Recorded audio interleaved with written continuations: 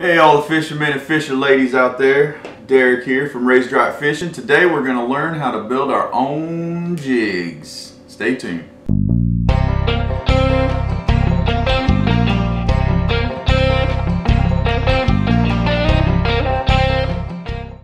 Alright, welcome back. So like I said, we're going to learn how to tie our own jig skirts today. So what you're going to need is you're either going to need to go on fishingskirts.com, which is where I got all of these materials that you're fixing to see here, or you just need an old jig. Maybe the skirt fell off of it, maybe it's old, you know, who knows, maybe it got pulled off and you lost it. Let's make a new one and you can keep using that same lucky jig that you've had for years. Okay, so fishingskirts.com, fantastic website.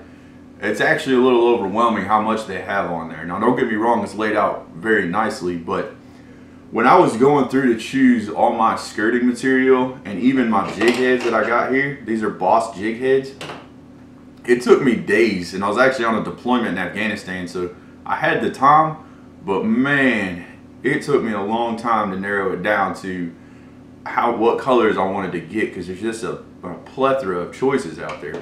So I decided to keep it simple, stupid. So I got my whites, I got my blacks, my browns, chartreuse. I do have an orange in here just to kind of give it a little sunfish or a redbreast profile if I want to make a swim jig like that. And then I got some in here that's got like little sparkles into it, just to, you know, give it a little bit different appeal than maybe some of the on-the-shelf jigs out there right now. And that's kind of the advantage of doing this, is one, you can match the hatch, match the forage, match the bait fish. They all mean the same thing when you hear people talking about it.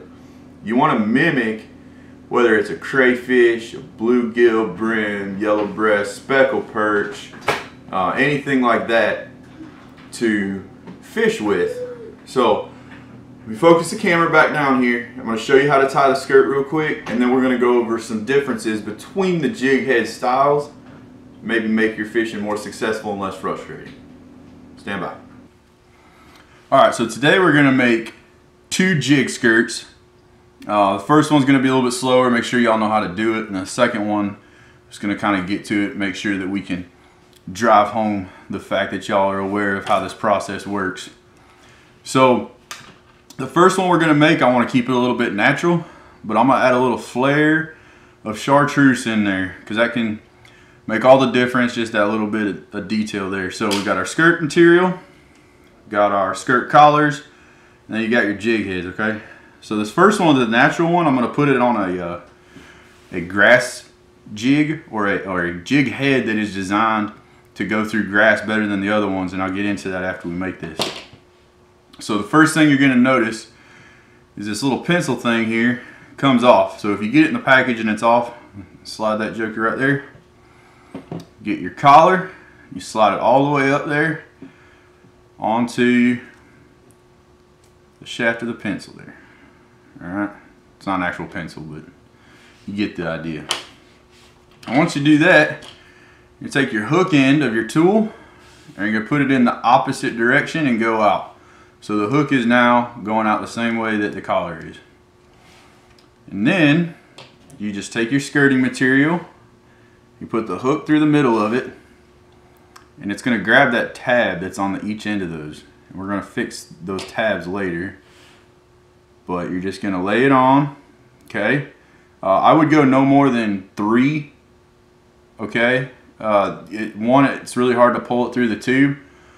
And 2, you just don't need it, especially if you're putting trailers on. It's just going to make it really bulky.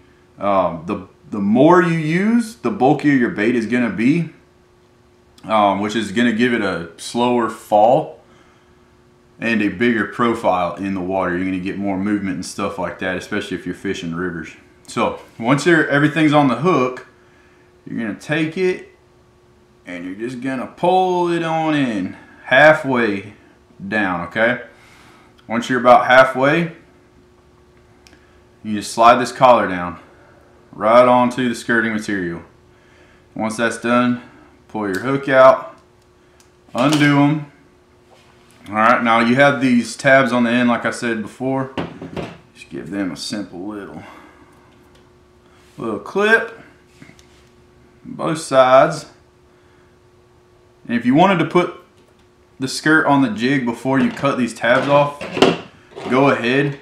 I know some dudes like to do that just so that they know how much to cut off to give it the profile that they want to while it's on the jig, because some of your jigs are going to have, you know, different size hooks.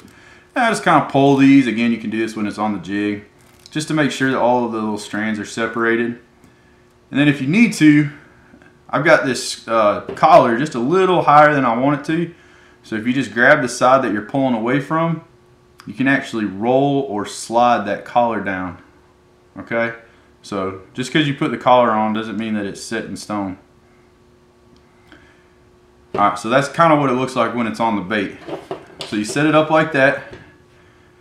Move your weed guard out of the way.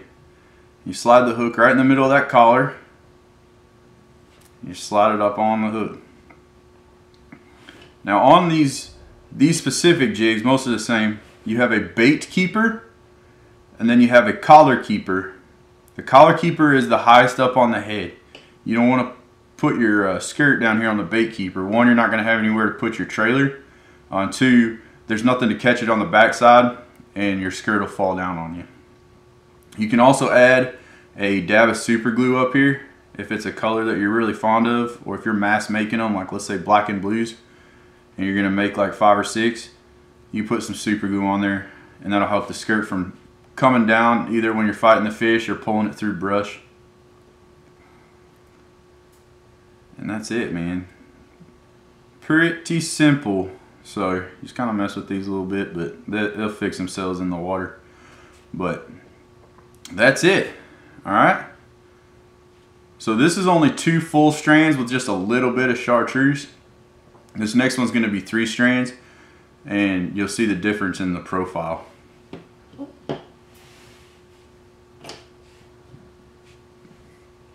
So for this one, we're going to do a black and blue special. Now the blue I'm using is a barbed wire color that is on the fishingskirts.com. I like it because it gives it a little bit of a less blue profile, and there's also some blue fleck in there that it gives it a little bit of shine. But I'm going to try to mask a little bit of it by sandwiching it in between 2 blacks. Okay, so this one I'm going to have 3 on, and it's because I'm putting it on a 3/4 ounce heavy cover flipping jig. So I wanted to give it that bigger profile. It's also going to help that extra weight fall just a tad bit slower for me. So again, halfway down. And if you're a dum-dum like me, you forget to put the collar on. But we can do that real quick. Like, I'm going to use a red collar for this one because I can, because it's my skirt. And that way, if somebody out there, one of y'all steals my black and blue jig, guess what? I'm gonna know it's mine because it's got a red collar on it. Unless one of y'all start using red collars. Now there's no science to back this up, but I really like these red collars on my swim jigs.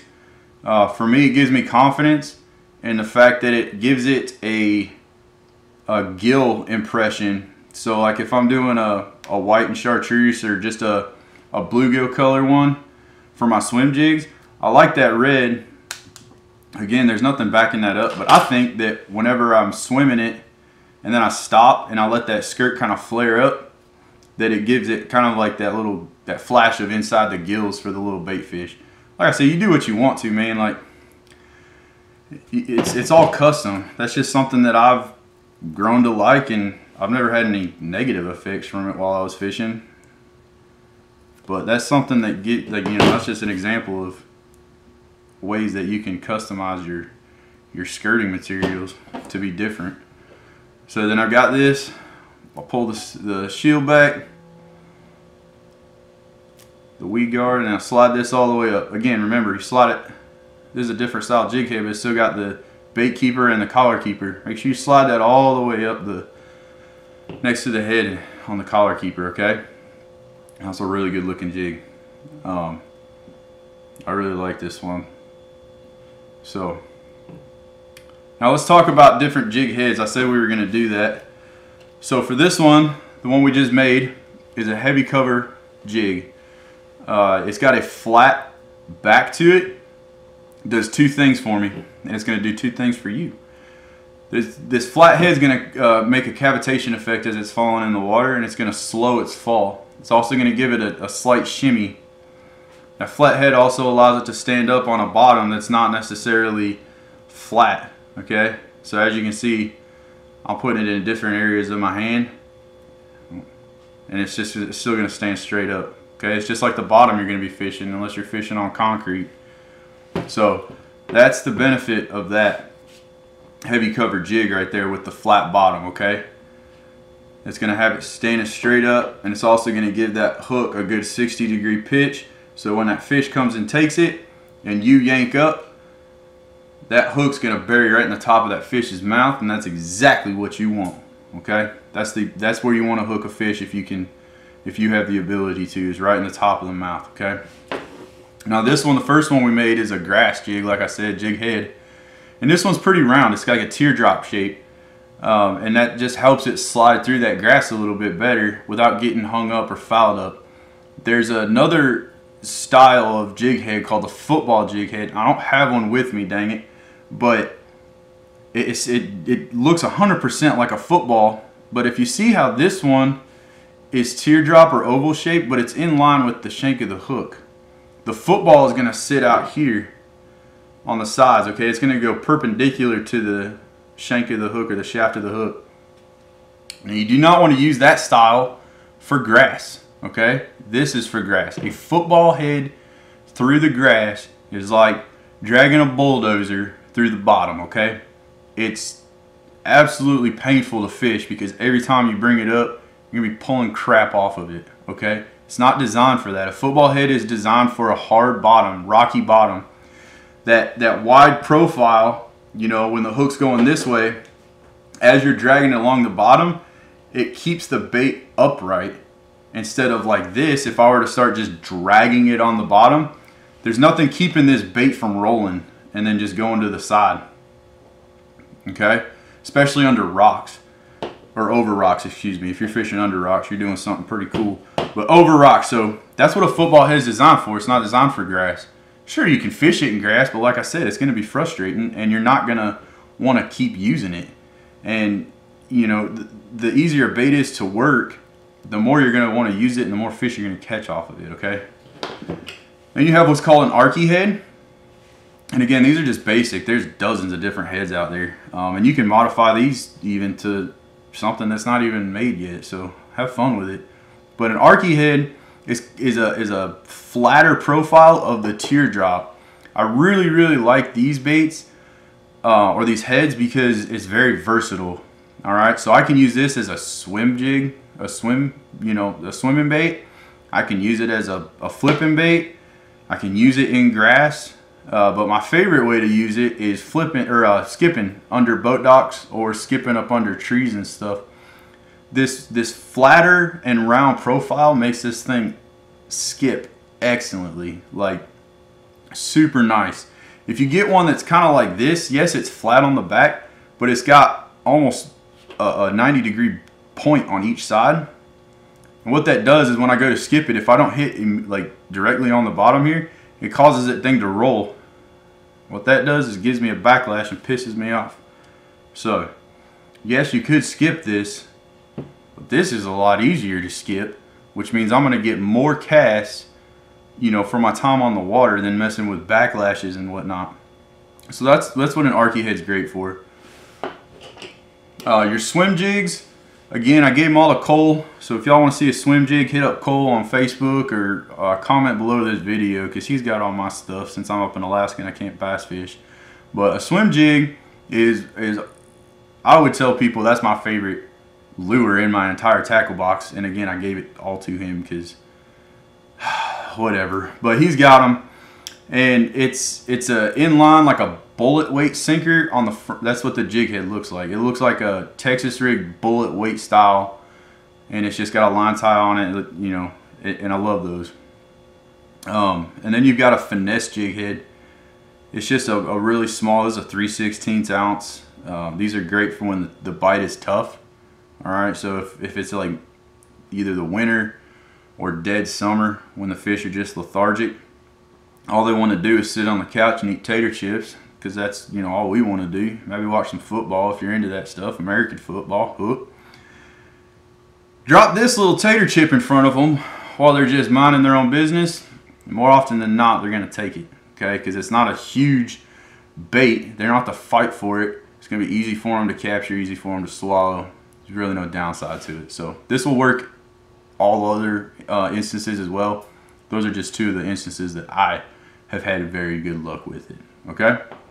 Now you've also noticed, maybe while I was showing these, that there's different line ties. So this is a horizontal tie where the tie point is actually perpendicular to the hook shank, similar to the football head like I was telling you about. These are great for stand-up presentations. The football jig has this type of a line tie. It's a great hook set, and you're not very rarely moves on this eyelet, because if you get a knot over here and you go to set the hook, you're gonna roll your jig head, and you may get the fish, but you're not increasing your hookup ratios to the best of your ability by having a knot that's not where it's supposed to be. The vertical or the inline ties are great for swim jigs, and they're great for grass, because in an essence it's, you know, kind of squirms its way through the grass there, whereas these can pick up grass, and you'll get pieces that are just hanging off left and right. These don't do that as much. Yes, you can still get that. The thing you got to keep in mind with these is the line tie, like I was saying. If you get your knot rolled all the way up here by the brush guard and you go to set the hook, who knows where your hook point's going, okay? Not to mention, you're now putting a lot more stress on the single point of the knot than distributing the stress of the hook set through the knot, the line, the pole, okay? So just keep in mind when you're reeling these up before you cast again. All right, y'all. Thanks for joining me today. Jigs are arguably one of the most versatile lures, if not the most versatile lure that a fisherman can have when you're talking about bass fishing. Okay, get to know these baits. There's so many different ones of them. You can spend years just trying to figure out each one. Okay, Denny Brauer himself said that he hasn't learned everything about jigs, and he's one of the all-time greats and has been doing this for a long time, okay? Get to know these baits. They're gonna catch you fish. Stick with them, all right? They can be frustrating at times, getting weeds off or backlashing when you're trying to skip. Stick with it. Learn these things and tie your own skirts, man. Like, between your spinner baits, your buzz baits, your jigs, you can even tie one of these skirts and put it on a punch rig, okay? It doesn't have to just go on a regular traditional jig head. Get creative with it. Learn your colors. Learn the forage that's in the lakes and ponds and reservoirs and streams and rivers that you're fishing, and match it. It's going to help, I promise, okay? I'm Derek from Raised Right Fishing. Please subscribe. Please like. Please leave a comment. We love hearing from y'all. If you haven't started to, follow us on Instagram, Twitter, and Facebook. Deuces.